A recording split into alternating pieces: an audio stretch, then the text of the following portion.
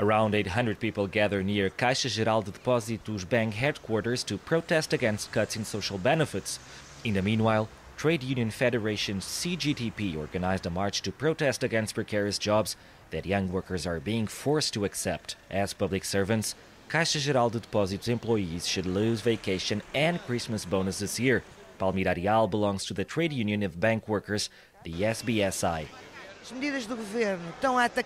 Government measures are attacking our bank. We are in the center of a project to destroy the entire Caixa group. Workers of Caixa Geral de Depósitos Bank were not the only ones complaining. Ligia Horta, a former worker, does not accept the cuts. I think I've worked a lot, and I don't accept them to cut our Christmas and vacations bonuses. A lot of workers of Caixa Geral de Depósitos Bank say they could become precarious employees, like it is happening in several major Portuguese corporations. And they are not alone. CGTP, Trade Union Federation, says call centers, hospitals and supermarkets have become more precarious. They abuse a usually young working force with no better options to survive.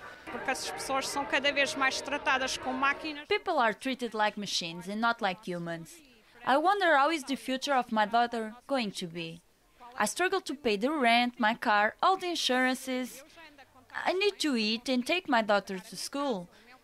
Os seguros, condomínios, ter que comer, pagar escola. Tenho colegas que têm 2 e 3 empregos. Some of my friends have 3 jobs, and a lot of people here are on psychiatric leave. Psiquiátrica, devido à pressão constante. The march started near a shopping center in Lisbon, another symbol of precarious jobs for many Portuguese workers.